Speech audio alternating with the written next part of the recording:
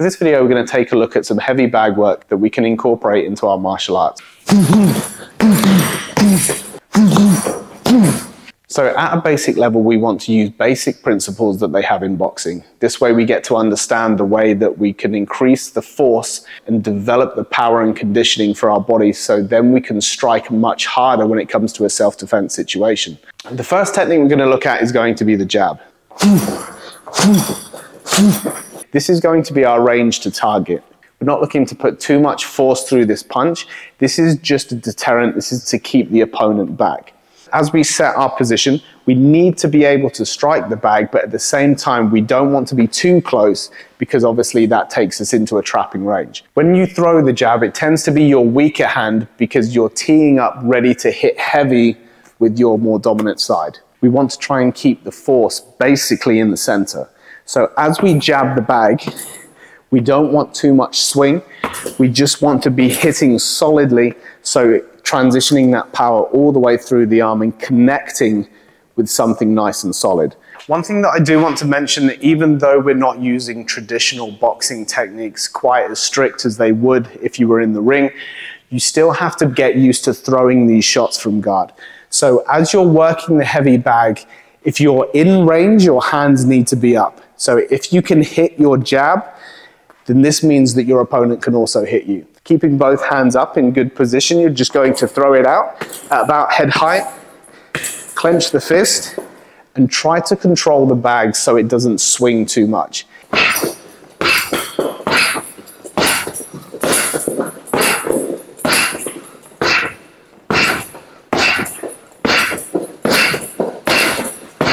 As soon as you've practiced a few of these punches, just warming up with that jab, you're going to start to move your feet around. This is going to help you to decide whether you're in range or not. So as you step, you can step out of range. As you can see here, I can't hit the bag. So I must move my body around. And then as soon as I step just into range, I'm learning to see the distance that I am to my opponent. So as the bag moves, I need to recalculate that distance every single time.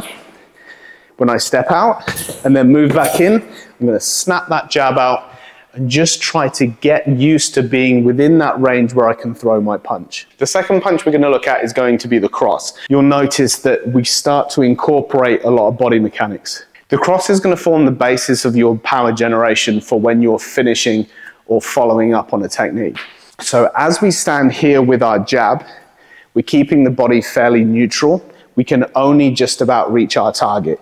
This means that our opponent, if they're of similar size, is in the same boat. As soon as I begin to shift my weight, I'm going to roll up and I'm going to throw my cross. Now, as soon as I throw the cross, the power generation is going to be that much more, and therefore I need much better body mechanics and conditioning in order to deliver the power from the full body through that one punch.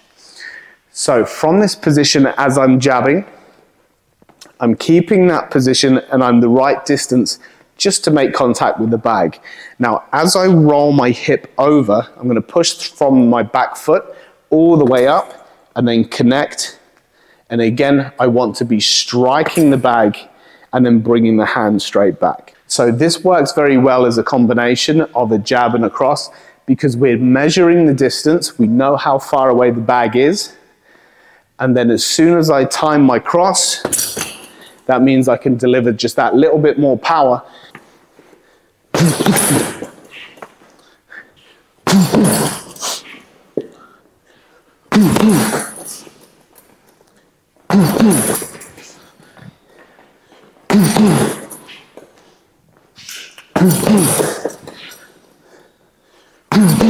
The third punch we're going to look at is going to be the hook.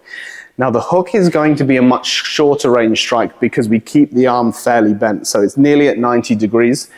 You can have your hand in a couple of positions. You can have the hand flat so the palm is down, or you can have the palm facing towards you, almost like holding a cup.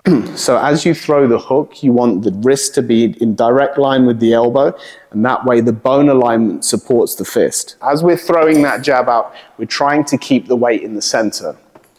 As we throw the cross, we bring the weight forwards onto that front leg, and with that transfer of power comes a much heavier punch. With the hook, As we sit back, we're going to hook to the bag. We're forwards off the cross, and we're going to drop the weight onto our back leg, and that's going to allow us just a little bit more space to throw that hook. You want to try to take the weight off that front leg, because as your body twists, sometimes if your foot gets stuck, there's a lot of force that can go through the knee. We're going to sit back and then throw that hook. But again, we're just working the body mechanics, trying to get comfortable moving around the bag and trying to mix up the strikes so we get a little bit of variety in our training. So again, as you're throwing the hook, it's just going to come back.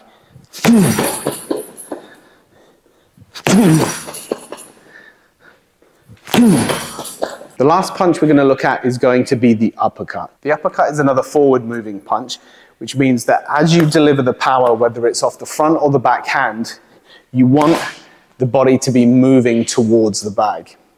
Because it's so close, you'll notice that you have to contort the body a lot. You have to roll the shoulders, a little dip in the hips, compression in the ribs. The uppercut is going to be thrown from a much closer range. The uppercut is a really nice complementary punch to the hook. So as you sit back and you hook, you can come forwards and uppercut. When you're throwing uppercuts to the bag, you have to be very careful because the bag is straight. So there's quite a lot of chance that you can slip off it. You want to be punching straight into the bag so you get really good bone alignment through the wrist, through the elbow, and all the way into the body. So as you throw that uppercut, you want to try and hit as flat as possible so you don't skim off the bag and come up. There's also a chance that you're going to catch your knuckles and then bend your wrist backwards. So again, be careful when you're throwing the power. Get used to the position first, and then slowly increase the power as you get more confident with each punch. Taking the punches that we've looked at, we're going to work a few combinations.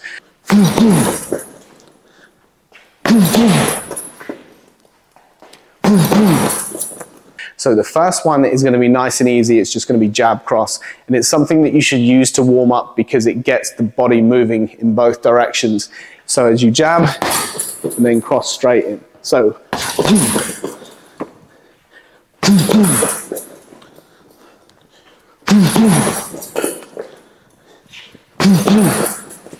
so to build on the last combination, we're just going to throw a hook on the end. This is quite nice because we have that neutral position for the jab, we have the weight coming forwards for the cross, and then we're sitting back for the hook. The thing that you need to be aware of with this combination is that the cross and the hook are two different distances. So as you extend and you hit with that cross, either wait for the bag to move back towards you slightly, or you have to adjust your feet ever so slightly to the side to get your hook in.